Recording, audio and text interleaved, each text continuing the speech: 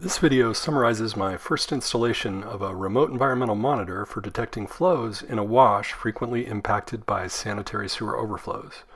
When flows are detected, an interrupt pin on the remote environmental monitor triggers a satellite telemetry algorithm that posts data to the Internet of Things, which in turn notifies me of conditions via text message on my phone. In this video, I go over lessons learned associated with the installation and also summarize challenges encountered in using interrupt pins to trigger telemetry algorithms. All right, folks, I'm here at a site that suffers quite frequently from sanitary sewer overflows. So we're going to set up one of these remote environmental monitors in this little wash where everything accumulates.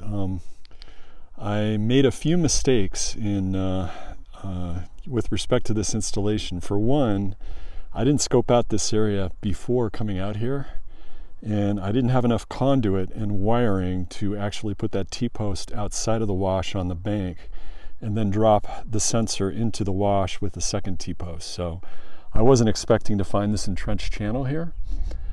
So that's something that I just need to make a note of for next time. The other issue I'm dealing with is my little water sensor has a little too much height on the PVC, which required me to dig down quite a ways to get about 6 inches of clearance relative to the thalweg of this channel. So maybe make those a little bit shorter next time so I don't have to dig so much. And then the last problem I'm having is with respect to these zip ties and the way I oriented this T-post. So I probably should have put this on the other side so that the remote environmental monitor can face upstream towards flow so that people can see what it is. I'm going to put a label on it. If I have it facing the other way, it looks kind of suspicious. It might gender some curiosity for folks to come out here and mess with it. So what I'm doing in the interim is I'm just putting these zip ties here so that my other zip ties can tie into this and hopefully keep it anchored nice and high. So, and there's one channel that suffers from SSOs, and here's the other one, and they come together right here.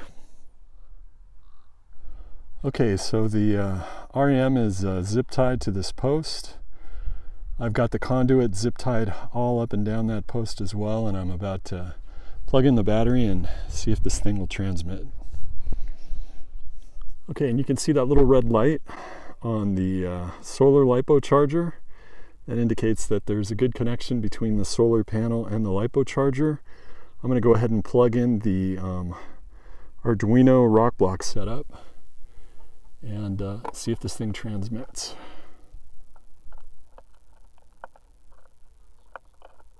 Hard doing this one-handed. Okay, so the Arduino is blinking, which means, and we do have connection. And yes, the display was installed upside down on this one, so I've already made a note that that needs to be fixed in our standard operating procedure. So it's in the loop. It's going to try to talk to the rock block. And it takes a second because it's got to charge that 5-volt capacitor, so I give it a little bit of time.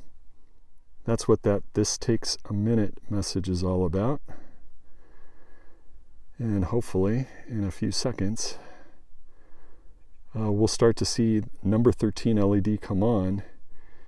There it is, indicating that the rock block's been turned on. So I got enough power to that super cap to get the rock block turned on. Sorry, I'm a little out of breath from digging. It's going to try to send a channel update. Message sent. Okay. So now I'm going to do a test with some water. So I'm going to pause here a second. Okay, I'm back over at the REM. And this time I've got a glass of water, which should trigger interrupt pin 3 on the Arduino and get the rock block to send a message out to my cell phone immediately. Let's see if it works. So there you can see my glass of water. There's my sensor. Let's get it wet.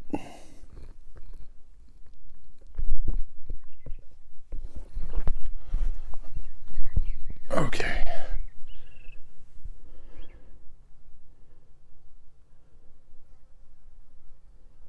It doesn't look like it triggered it.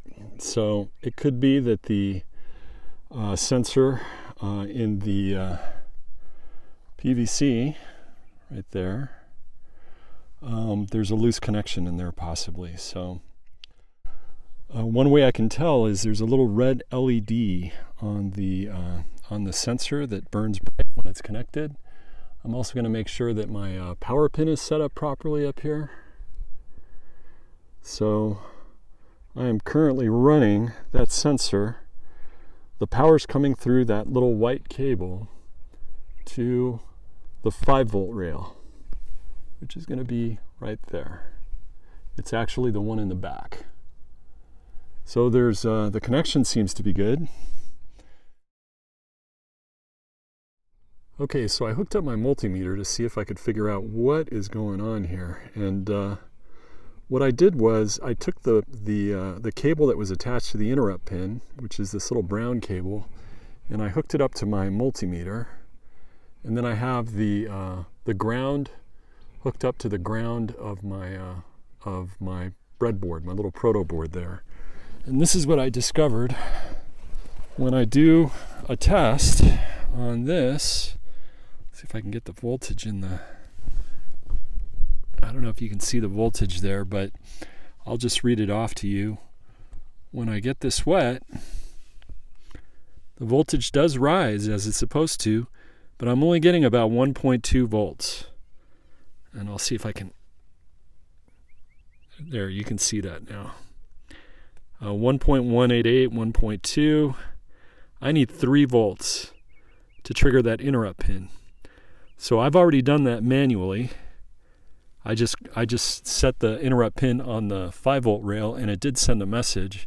So what that's telling me is that this sensor, there's something wrong with the sensor. Maybe the wiring got damaged and it's not making a good connection during installation. I'm not exactly sure. So what I'm going to do is head back home, rebuild the sensor, test it at home, and bring it back out here, bring back a new sensor, set it up, and get this thing working properly. So just a quick note here, I started doing a little research on interrupt pins and logic levels and confirmed that 3 volts is what I need as an ideal voltage to trigger an interrupt pin on a 5-volt system. Anything less puts me in a floating zone, which doesn't guarantee that my pin will be triggered, at least when working off of a 5-volt microcontroller. One option is to replace that 5-volt microcontroller with one that runs on 3 volts. This lowers the threshold for triggering the interrupt and gives me an easy fix until I can rebuild or replace this REM and its sensor. So it'd just be a matter of swapping out the 5-volt ProTrinket with a 3-volt ProTrinket, thus improving the chance of triggering the interrupt until I can replace the whole system. As a side note, I did test these various cheap sensors available on eBay on my bench to see what kind of signal response I can get when powered directly off a 3.7-volt LiPo battery. The water level sensors give me about 2.4 volts when fully immersed, sufficient to safely trigger the interrupt on a 3-volt trinket, but not quite enough to guarantee triggering an interrupt on a 5-volt trinket. I get similar results for this sensor. And for this one, if I use it directly with a pull-down resistor on pin 3. In this context, I'm better off using the 3-volt ProTrinket for my field deployments for the purpose of increasing the probability that flow using these cheap sensors will trigger my interrupt pin. So the big takeaway from this experience is I learned that you really need to pay attention to logic level thresholds for the microcontroller you're working with if you intend on using sensors to trigger interrupt pins. I just assumed a wet sensor would trigger my interrupt pin and modem, but this may not always be the case, especially if there's some signal loss due to a poor connection, as I witnessed in my field deployment, or if the sensor just doesn't yield the voltage needed to trip your interrupt pin even when it's running perfectly. I have yet to return to the field to repair this setup, but I did recently order one of these capacitive soil moisture sensors to use as an analog for flow detection. I'm still waiting for it to come in and may use it as a replacement for my deployed field sensor since the voltage output is reported to be a little better. Or I might just replace the 5-volt microcontroller with one that runs 3 volts until this new sensor comes in. Keep in mind that I'm not an electrical engineer, so I'm still on a steep learning curve regarding all this. If you have any ideas on how to improve the overall setup, please don't hesitate to comment below. Thanks for watching and subscribe for updates.